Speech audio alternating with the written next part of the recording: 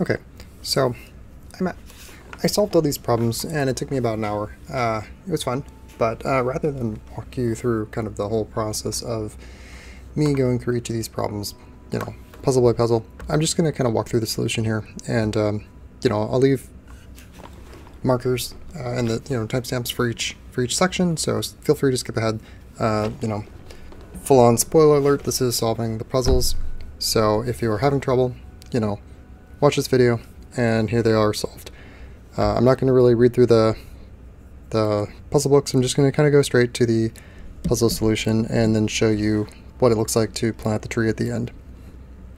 Okay, so ultimately we are finding 6 codes, and these 6 codes are going to be filled in on this puzzle sheet over here, and they will map to numbers, and then we'll create a message, read the message, and that'll tell us where to plant the tree.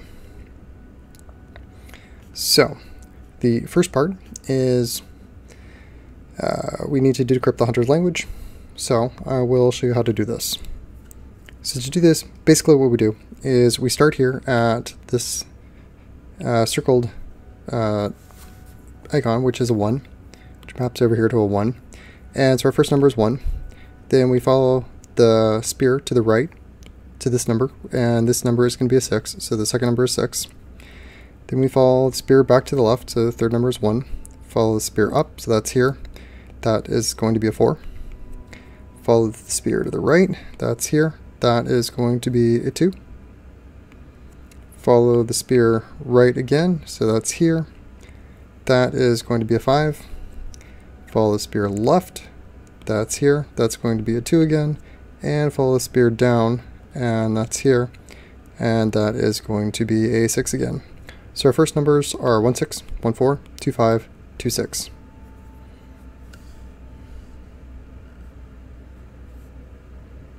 So let's go to the next puzzle. Next puzzle, there are actually 2 ways of solving this. So I'm going to show you the way that the puzzle is intended to be solved, and I'm going to show you sort of a cheap way. So the way the puzzle is intended to be solved is looking at this number. So we're trying to basically find the date on which the Pollard Jr. sold whales, and they've caught 1 fin whale, 1 sperm whale, and a great whale. So basically what we need to do is we need to find the price paid for 1 of each whale. Well, we're given immediately that this type of whale is 2,000, and here we have 1 of these whales and 2 of these whales sold for 5,200, so that's 2,000 plus 2 times the price of these, while the delta here is 3,200, so that means each of these is worth 1,600. And then we're given here that we caught 2 new whales, these 2, plus the yesterday's catch, which is this, for 3,400. So this whale is 1,600, so the delta is 1,800 for each of these 2 whales, for both of these 2 together, so that means that a single one of them is 900. So that means that we are looking for $2,000 for 1 of these whales, plus 1,600 for 1 of these whales, plus 900 for 1 of these whales, and the sum total here is going to be $4,500, giving us a date of November 12th. However, as I indicated, there is sort of a cheap way of doing this, which is to notice that the sum of the boxes is 56, right? And we know that the date is 1896, so 18 plus 9 plus 6 is 33, and 56 minus 33 is 23. So we have 23 left to work with.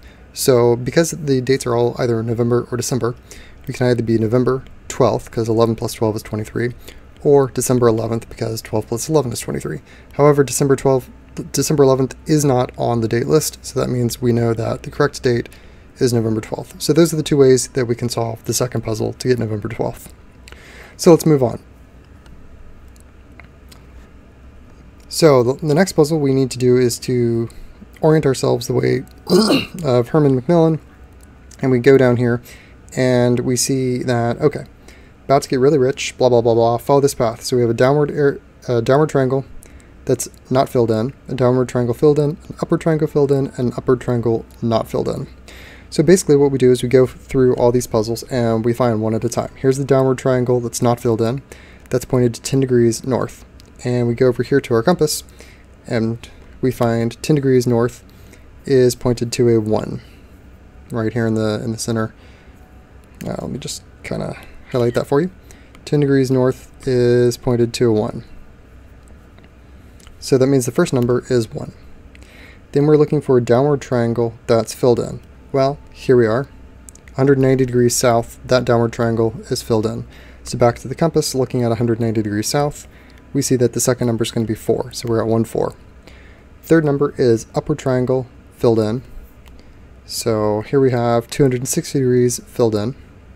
So 260 degrees is going to point to a 2. So we have 1, 4, 2. And the fourth number is going to be upward triangle not filled in, which is going to refer to the ancient statue in Darkwood Forest. So we scroll back up to this picture.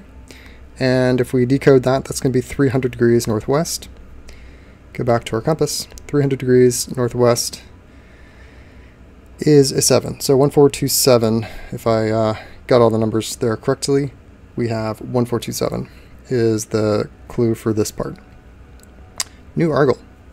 So we need to find two numbers, the age of the 2 Norway spruce trees, whose fate is united across the centuries. So that's a bit of a clue.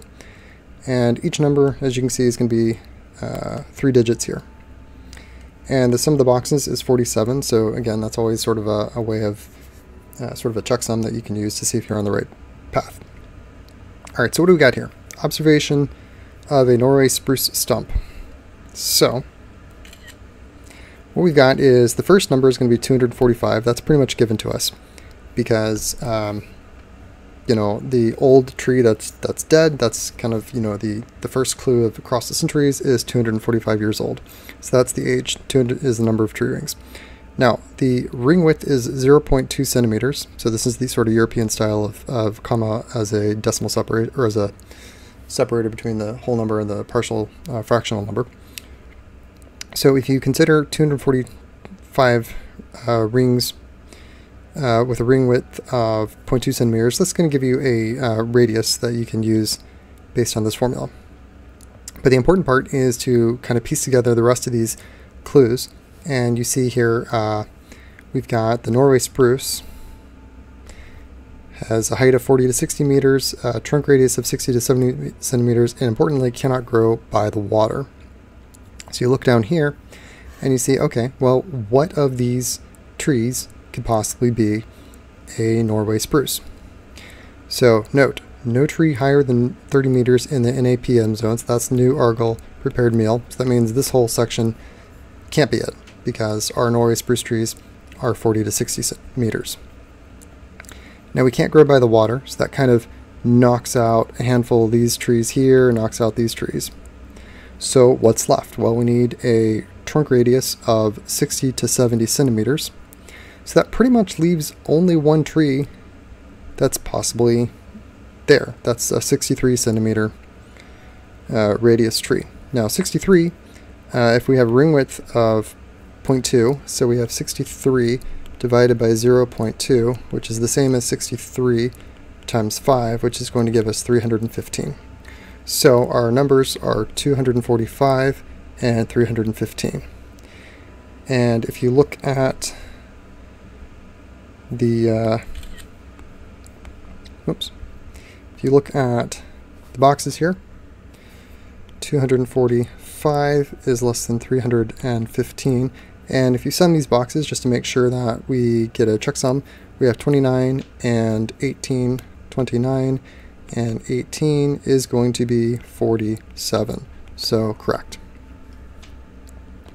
Next clue, that's what we just did.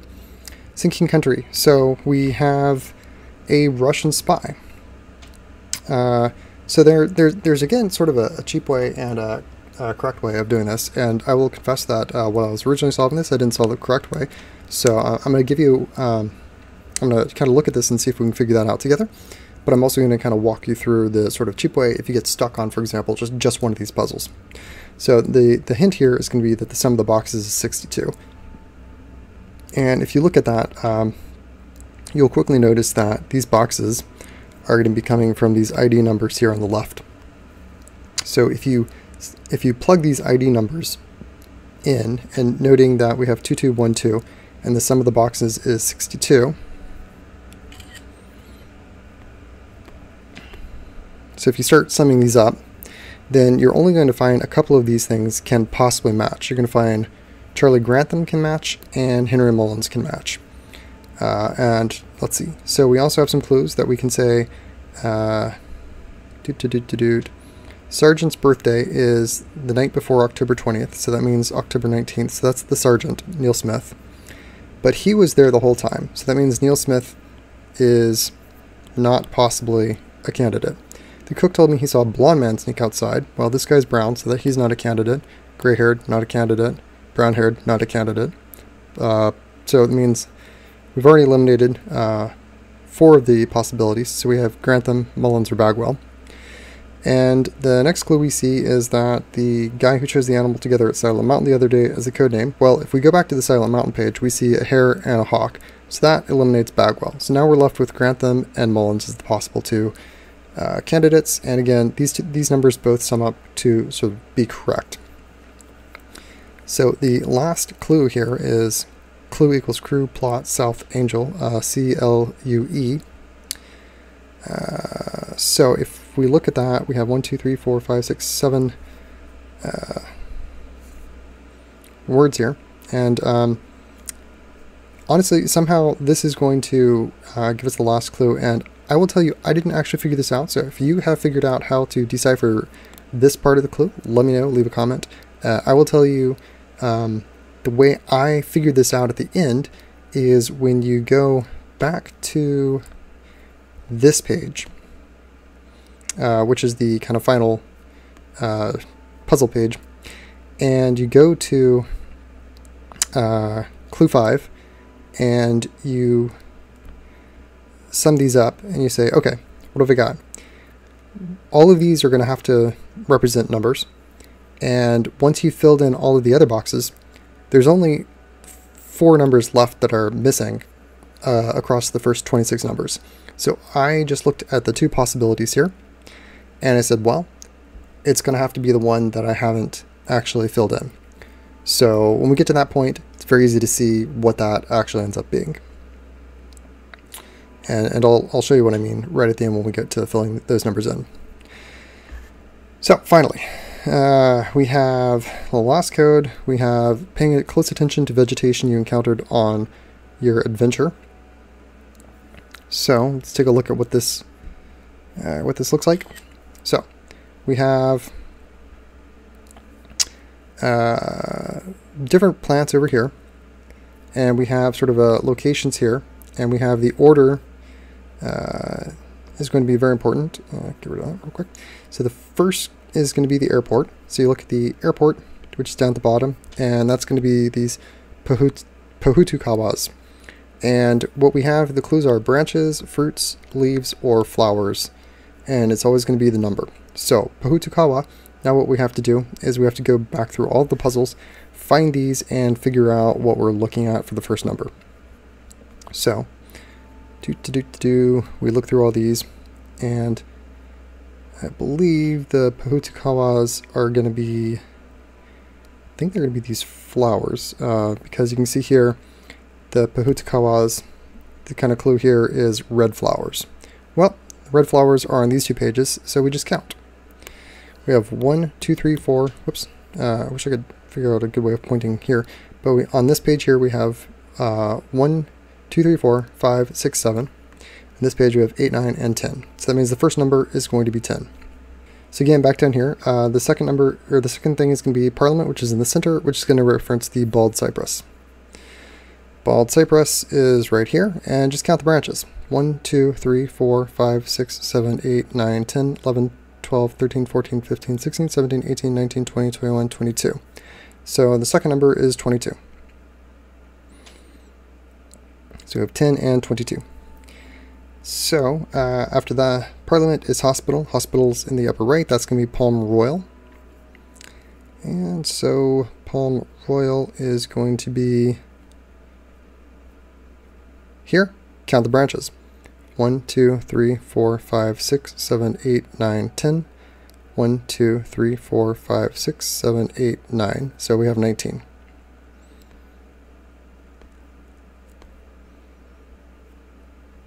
And so 10, 22, 19. Let's see. After hospital is golf course. Golf course is eucalyptus. Eucalyptus leaves are pasted here. How many of these do we have? 1, 2, 3, 4, 5, 6, 7, 8, 9, 10, 11, 12, 13, 14, 15, 16, 17. So there you go, 17.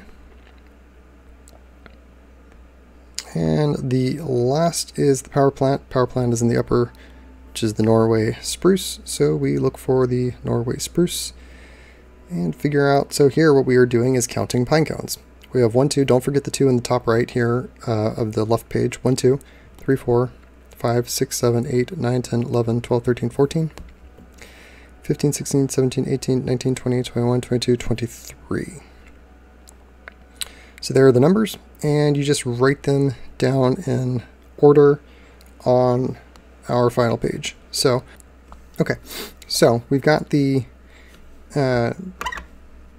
grid here with all of our puzzle numbers, and so we can just sort of fill these in. So we have 1, 6, 1, 4, 2, 5, 2, 6. And so the way we do this is we're going to look for all instances of 16 and replace that with an L, all instances of 14 replaced with an H, 25 with a Q, 26 with a C. So for example, 16 is an L here, we look for a 14 and that's an H, so something like that.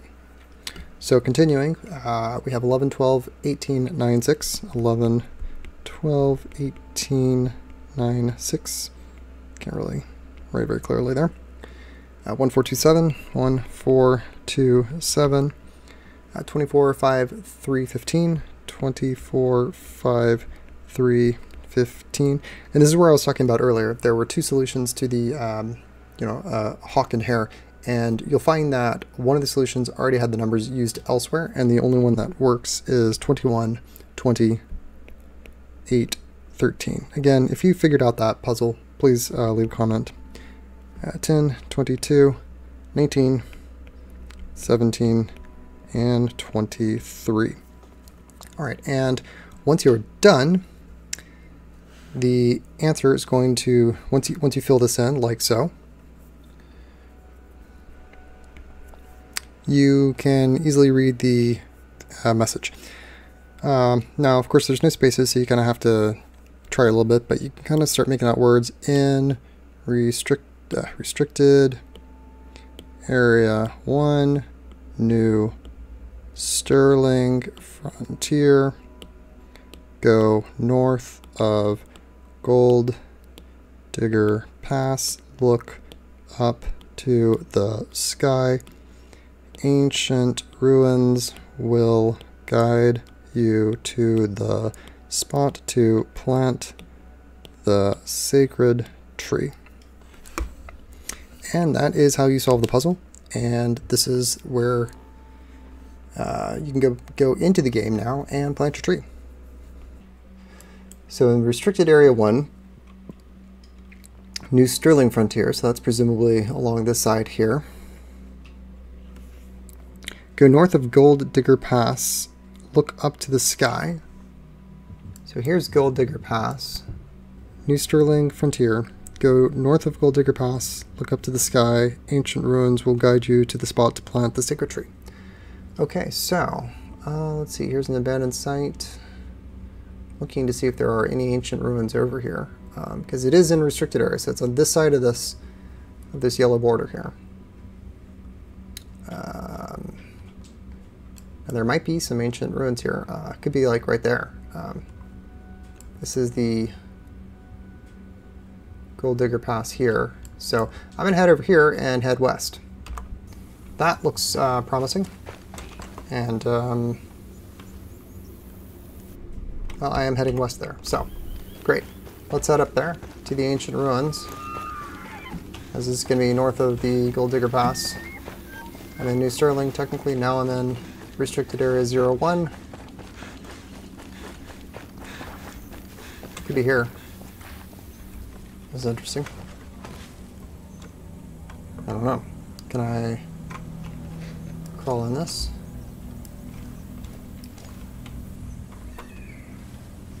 Interesting. Now let's head up, look over here. These are the traces of ancient ruins. Grab my skill credits. Ah, that looks to be it.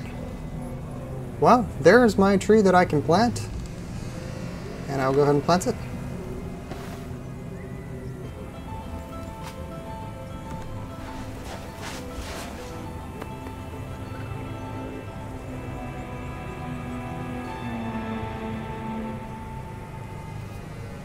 I've planted the seed. I should check on it later, see if it grows. Nice. Well, I have planted the seed, and I suppose I can check on it occasionally to see if it grows. Thanks for watching. If you enjoyed this, please give me a like, leave a comment, letting me know what you thought. Feel free to subscribe, and if you haven't, go stop by Ubisoft's store and consider, buying whatever it was, their ghillie that will make a donation, or go find the tree yourself and get Ubisoft to donate 15 Euro pennies on behalf of planting trees. Thanks for watching, and I will see you in the next video.